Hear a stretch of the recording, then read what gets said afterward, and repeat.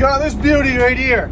This is a really big lobster for a shedder. Usually when we're catching shedders, we don't catch many big ones. Just by looking at him, he's real close to being oversized. We haven't measured him yet. So I'm going to show you how the measure works. We go from the eye socket down to the back of the shell, and if it goes down over the back, that's actually a keeper.